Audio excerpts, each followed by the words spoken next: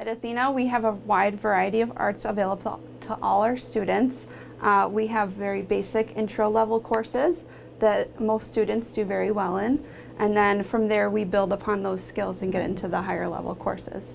So for the fine arts, we have our studio and art course, which is the basic drawing, painting, getting ready to understand how forms work on a piece of paper. They really start to understand how art works.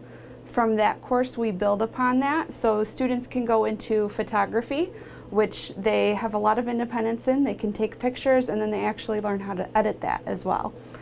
We also have our ceramics class, which students get to work with the clay. They get to create things from nothing, basically, and then they get to decorate it from there. Really understanding not just the 2D parts of art, but also this brings it into the 3D. From there we have our media classes, which is becoming very popular.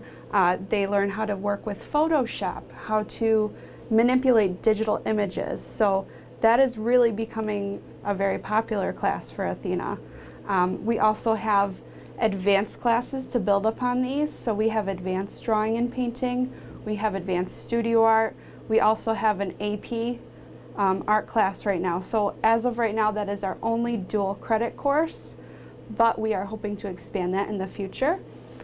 As far as our arts and performing arts, we have really a great program here at Athena. We are very well known for our arts and how wonderful it is for our students. So we have 3 avenues students can explore. We have our band, so we have concert band, symphonic band, and jazz band. And these are all run by Brian King, and he does a wonderful job getting students out in the community performing. He does private lessons with them, usually in groups, but sometimes just a few students at a time. So there's a lot of care there, and the students really grow through that program. We also have our performing arts with choir, and that is with Kathy Dyer. And she does mixed choir, she does select choir. There's also women's and men's chorus. There is outside of school, they also do the play, which is always wonderful. Students really love doing that. And then there's voice class to really hone those skills. So all students are welcome in the concert band and mixed choir. You can practice your skills, and then once you're at a level where your auditions place you above those levels, then you can get into the symphonic band and the select choir. So there's always room for improvement, but they're never exclusive. So really they want all students to be able to enjoy it. There's also orchestra, which is wonderful. The students really can do all 3 if they so choose. So they all kind of intertwine wonderfully. Athena has always kind of been known for its arts program, and it's really evident why.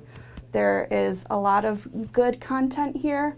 We're really working on expanding it, and there are opportunities outside of school too. So it's not just the classes that we have in school, but also our extracurriculars. Art club, we have the musical, and then there's much more that we do with our students. So hopefully, if your student is interested in the arts at all, they would consider Athena so that they could really hone those skills.